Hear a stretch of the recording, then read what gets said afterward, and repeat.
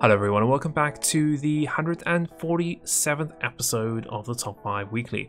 Now for those of you that are new here, this is a series where I take a look at the most popular workshop creations on Steam, analyze each one of the creations, discover their features and test them out there in Stormworks. But before we get started, if you are enjoying my videos, don't forget the like and subscribe button, and while you're watching, let me know your thoughts of the creations in the comments below. So that all said, let's get straight into it and let's get started with this week's episode. And starting this week's episode off with the first creation, we have the Luftwaffe. Yeah, you pretty heard that right, I think. This is a waffle, but a aircraft that is modernized. I don't know what else to really say about this. Let's just go and spawn it in and see what it's like. And spawning in the creation, I mean, yeah, it's a waffle. It's a waffle that has some propellers and probably some weapons on it. So it looks like we've got electrical engines. Apparently you do need infinite electricity for this. I do have that enabled. We've got a rotary autocannon here. Looks like 1 ammo. What else do we have? That's pretty much about it. Some control surfaces, a handle, and that's pretty much about it. So, I mean, throttle. Up we go. Sure. Do we have at least like a sight? No, no sight. No sight on this thing. Oh, hold on. You have to hold up and down. Oops. You need to hold up and down, by the way. That's it. Okay. I'm going to trim it so that I don't have to hold it. Yeah, we got roll. We've got left and right. That's pretty much about it. What about the gun? Yeah, I mean, it shoots pretty much straight forwards, doesn't it? Alright. And that's the gun done. There's no ammo on it. I mean, yeah. the Stormworks community. I mean, let's just put this thing straight into the mountain. Let's go and move on to the next one for the episode. And moving on to the next creation of the episode, we have the S641 Ambush. Now, the Ambush is a diesel attack submarine, and it apparently is designed to be used for multiple of different things, including anti-shipping, mine laying, intelligence gathering, coastal patrols, and so on. Feature-wise, it has 6 torpedoes, it has 6 sea mines, and also has 2 APN-guided cruise missiles. So quite a cool bunch of features, so let's go and spawn it and see how it works. Alright, and spawning in the next creation, very nice looking submarine. Interesting design to this, with the stabilizer fins on the sides pointing upwards at the moment. I'm guessing they will deploy later on. Overall, yeah, really nice looking submarine. It is a little bit laggy. We did get quite a few warnings when we spawned this in, but I think it will get better once we get away from the dock.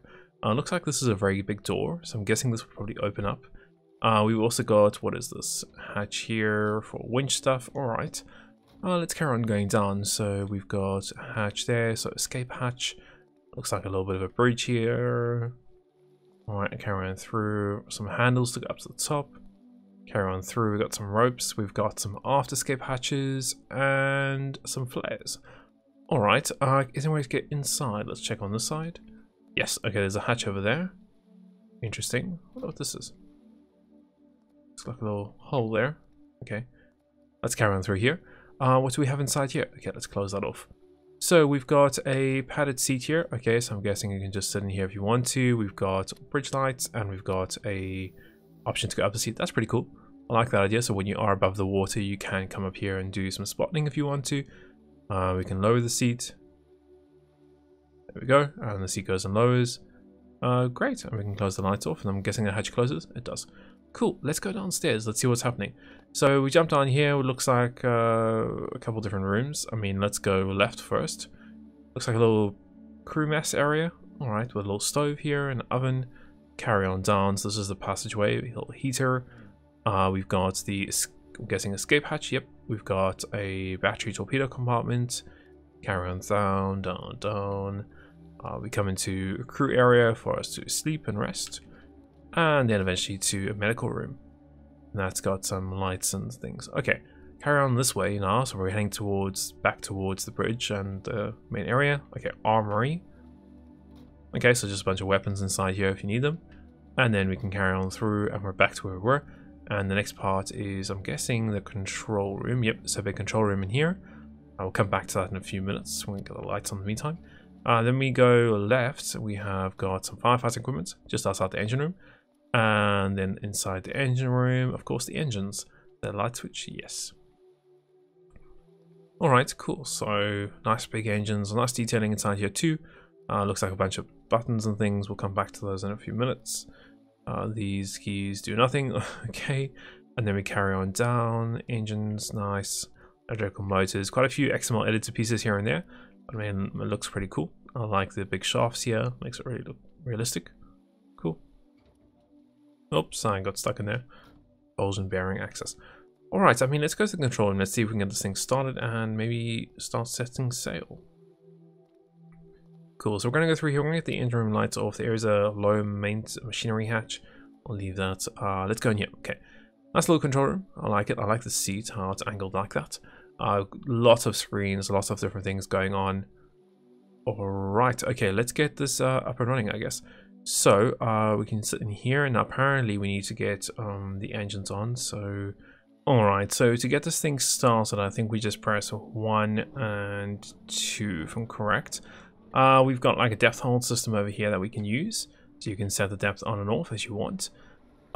We've also got, looks like speed, compass headings, erase periscopes. Okay, oh, there we go. Periscope goes up, very cool. And then you can obviously change that. We should be using this under the water though. That's pretty cool. So you can see it's like a gimbal camera at the top there. That's quite nice.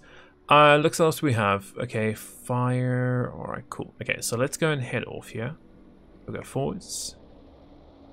We are starting to dive already because I already have set the depth hold system. And we're going to cruise off to the left here, possibly underneath the bridge, and come out of this river or estuary. Very cool. So everything seems to be working really nicely at the moment. Don't want to hit anything while I'm going along here. Okay, nice.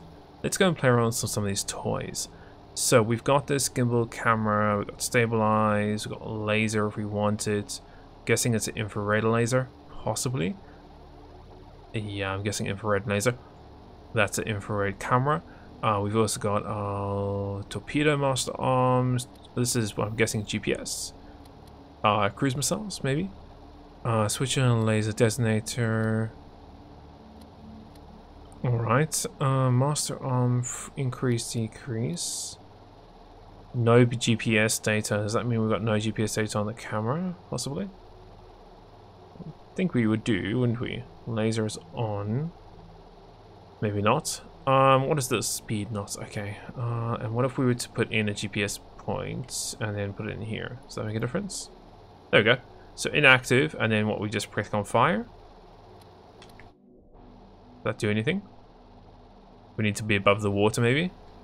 Kind of starting to think that we need to be above the water for the cruise. Oh, we're also going to hit the dock, or hit this bridge here, so I'm going to slow down. Oh, there goes the missile, look!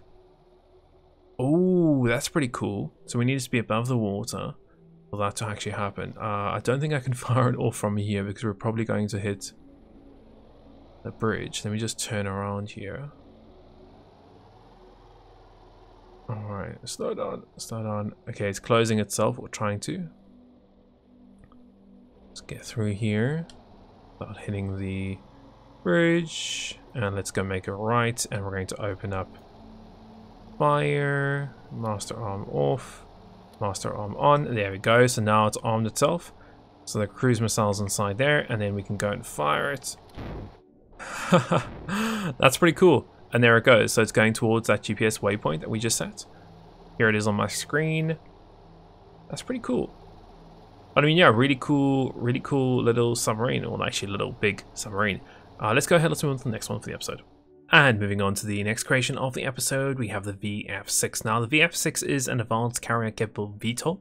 Apparently for multi-role capabilities, so there's air-to-air, air-to-surface, and also air-to-ship attacks.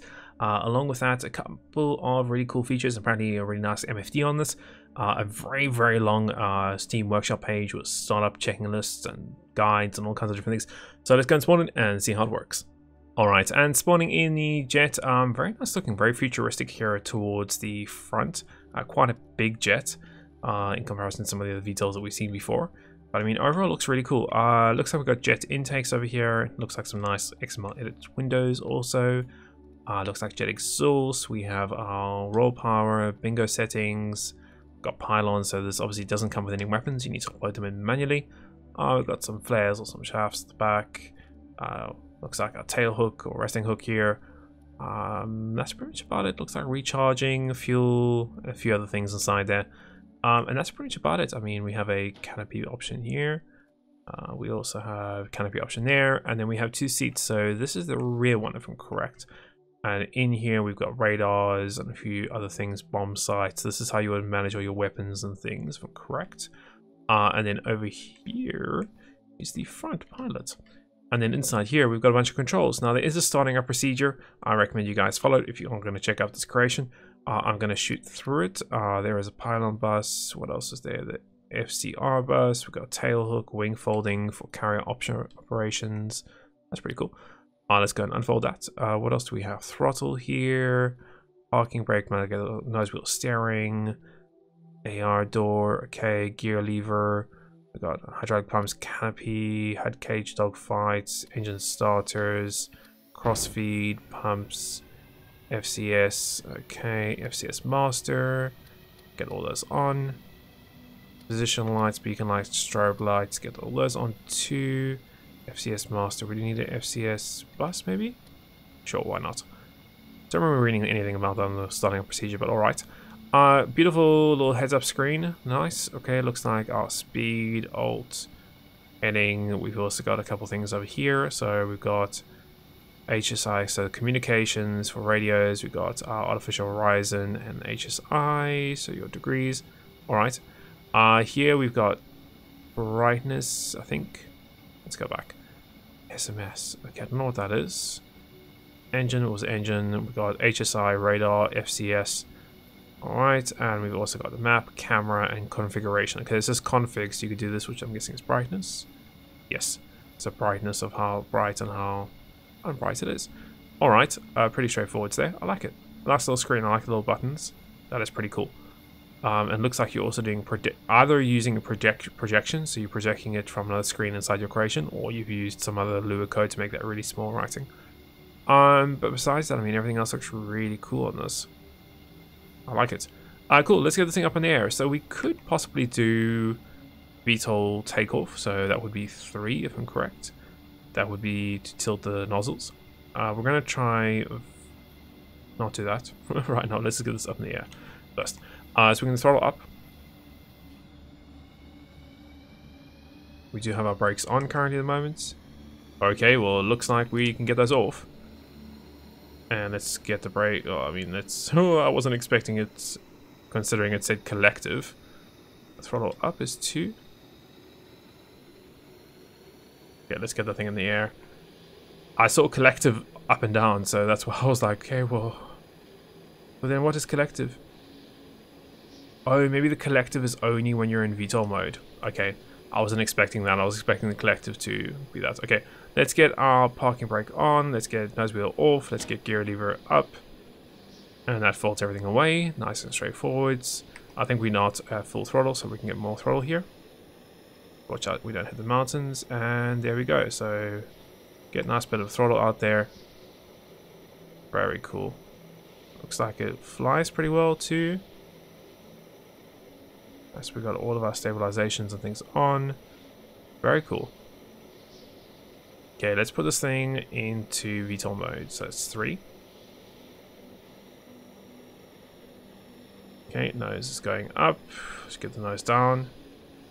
Oh, hello.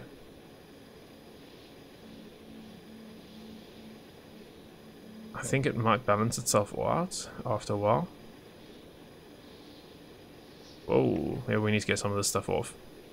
Roll your pitch. Get this pitch off. Not really, is it? Alright, I mean, let's take that. I don't know what's happening with that. Let's just turn this off. Cool, kind of followed up this procedures, but okay. Full throttle.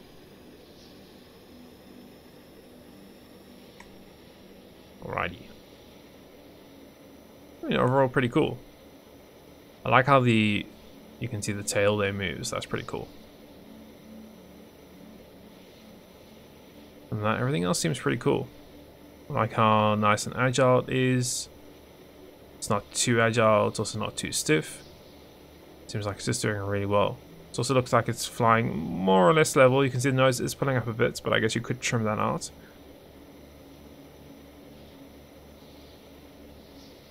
Oh, that's really nice to see something like that. So when you do a test like that, you can tell the plane is not trimmed right, because if it's trimmed too high or low, it would just go straight into the ground. But there we go, it's doing a really nice job there. As you said, we can just trim the nose just a little bit down, just to make sure the nose kind of flies flat. Or did I take? No, I've got everything on. Yeah, I mean, pretty cool. I like it. Pretty cool. I'd like to maybe see the creator add some default weapons on this. Just like a mix of everything, kind of like what we've done with A10, or a lot of other creations also have got. But that's just my personal opinion. But yeah, really, really cool little creation. I love the MFD screens. Those are pretty cool. Those are really quite nice. Alright, let's go ahead, let's move on to the next creation of the episode. And moving on to the next creation of the episode, we have the DT-30. This is a air defense module, and I'm guessing it's got some rockets inside it, or some type of weaponry systems. But the actual vehicle itself apparently can do a maximum speed of about 120 kilometers per hour. Apparently it has an underwater speed. Alright, that's interesting. Let's go ahead and spawn in. And spawning in the creation, definitely a Arctic themed tracked vehicle here. Looks like we've got a bunch of compartments on the outside, camo scheme as you can tell. What do we have all these things? So we've got a toggle, so that looks like refueling. Yes, refueling, and this will be recharging. Okay, any way to close this once we've opened it? I can't remember where the button is. Oh, there it is there. Okay, we found it on the end. This one, where's the button for this one? Over there. Some kind of indication would be nice, possibly. Okay, there we go. Cool. I've got a door, maybe to get in. Let's just have a little walk around this and let's just see what's going on. So another door to go in over here, another door to go in over here. Alright. Let's close those doors off. Those are all big doors and all sealable, which is very important if you're going underwater. Towards the rear. Nothing else really towards the rear. Looks like a couple more hatches here at the back. Looks like just some equipment. And now I need to find that button again. There we go. I can see it's all connected there. Another door there. Looks like this is probably our engine. Yeah, engine hatch just for some detailing and you can repair it. Big diesel engine over there. How do we close this? There we go. And let's go and get inside this. Alright. So jump up here. We can go and close. We can also lock all these doors. Okay. We've got a key switch for a starter. Red lights, white lights, jammers, heater, monitors, spotlights, generator on, off. Jammer frequency. Do we have anything for power? There we go. Main power, starter on. White lights, heaters, monitors. Wow, okay. Very green. Alright, nice. We've got generator, we can turn that on, off. We'll turn it on now. Looks like we've got passenger seat, which has got a radar on it. It's got a bunch of screens. Alright, weather station. Cool. It's like my little weather station. Green color. Very cool. I see that's still being used. We've got, what do we have over here? So monitors, tracking information, fire missiles, I'm guessing, target radar locks. Alright. We've got power. Let's go through here. What do we have in here? Bunch of seats in here. Doors, a little med station or med room inside it. I like that, that's pretty cool. Let's go through here. We've got a bunch of doors again. And it looks like an equipment room of some sort. We've also got a crew room. Okay, nice. And that's pretty much about it. I don't think there's anything else. We do, oh wait, the engine room. No, that's it. Nothing else. What's in here? It's like a little access hatch to the engine room. Yeah, you can see both the engines right here. Must be quite loud for the driver. Okay, well, how does this thing work? So we've got monitors, we've got open. Aha, so those are the big two missile tubes. Yeah, and you can see the missiles inside there. I can barely see them. We can do range up, target lock, toggle radar. So that's radar, and then you can, I'm guessing, wait until you detect something and then get a lock on it and then shoot it. Alright, that's pretty cool. Let's go and turn that off, and I want to see how well this thing drives. Cool, so that's going to go and fold away. Nice, okay. So I'm guessing, is there any indication for the parking brake? Not really. Okay, let's just go forwards then. Oh, it's quick. Very quick. I wasn't expecting it to be this quick. Two large engines. Actually driving really well too. I mean, it's getting pretty straight. It's pretty cool. I'm guessing this thing could probably do off-road too. I mean, let's try. Got tracks on it, so I wouldn't see why not. Yeah. Very cool. Thing isn't really big, but also you don't expect it to have missiles in the back. Just like a mobile base, really. Got everything you need inside it, and that it can go underwater too. Wasn't expecting that. The equation too. It looks like we might have damaged something, possibly me driving too quickly. But yeah, I mean, this is really cool. I think the creator's done a fantastic job. Can we get parking brake and also jammers and things inside here? I wonder if we can fire this off without any locks on it. Let's try. Wait for it to open. Probably not going to shoot anything. Oh, that wasn't happy, was it?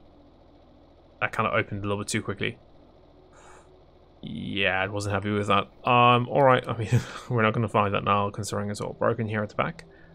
So yeah, it looks like it just tried to lift too quickly. So let's try it one more time. Monitors on, open. So how did it damage itself earlier on? Because that looks like it waited more than enough time. Alright, well, something must have got bugged off there. Probably not the creator's fault, probably just Stormworks being Stormworks with its physics. But yeah, I mean, this is a really cool creation. I think this is really fun. There's so many things on this also. Little hatches here at the top. There's, you know, the one thing I could possibly recommend and be like, yeah, I'll add it for fun, is maybe add like a little turret wing with a machine gunner on top. That would be pretty cool, wouldn't it? I mean, that's just one extra thing on there, but I mean, this is a really cool creation. I think it's great. Let's go ahead, let's move on to the next one and the last one for the episode. And moving on to the last creation of the episode, we have the Maraka. This is meant to be the Airbus H285, and it's an advanced multi-role bi-jet engine VTOL. Apparently got quite a few features on there. We've got altitude, autopilot, all those cool things, 111 or 110 knots max speed, capable of obviously weapons and all the other cool things that you would normally see on these cool creations. So let's go and spawn it and see how it works. And spawning in the VTOL, I mean, really nice looking. I like the design of this. Definitely got that VTOL look to it. Double jet engines on either side. Very interesting. Looks like it is leaning one side. Oh, no, now it's coming back. Alright. What do we have? Gimbal cameras. We've got all kinds of things going on in this creation, don't we? Air-to-air refueling. Looks like radars, possibly sonars. I mean, really nice. Pylon system over there, so you can maybe mount some machine guns, some cannons there. Really cool. Very nice. Alright, let's go and get inside it. So we can jump up here. Tons of seats here for passengers. Would recommend maybe naming these with like seat 1, seat 2, so you can use it with Stormlink. That is one suggestion I can think of there. Left sliding door closed. We've got the right sliding door. Once again, more passenger seats along the side here. Alright, pretty cool. I like it. Detailing is quite nice in here. Let's go and close that door. And then up in the cockpit. So we've got co-pilot and pilot. A bunch of nice screens here. I always like seeing a bunch of screens. Got a whole bunch of panels up here too for us to click on. Okay, I mean, let's start clicking on things. So we need to get this little starting procedure: battery relays, engine relays. So we'll get those things on. So that's engine, battery, generators, avionics, engine relays. We generators relays. Okay, so just pretty much all those things, and then fuel pumps. Okay, nav lights we need on, cabin lights sure, backlights sure, refueling pump. We've got cabin heat, transponders, caution warnings. Transmit GPS, okay, fuel pump startups, right. We've got lock doors, switch pilot seat, release gear, landing gear, we've got alt hold, autopilot, precision mode, switch monitor, we've got PFD, okay, cool, PFD monitor, nice. Is there another one? I'm guessing that one there. Alright, so artificial horizon, looks like compass, okay, throttle, cool, engines. Can you switch the screens? Yes. No, that one. I guess that's the little camera, radios, and a few other things in there. There we go. So you can switch map, radar, stabilize gimbal camera. Nice, okay, I like that. And you can also switch this one. Alright, cool. We've got hard points, we've got alt hold, RPS, windshield tracks, fire left, right, hard points. Okay, so you can add the hard points on. That might have machine guns or cannons or something on it. But detailing is spot on, isn't it? Really pretty cool.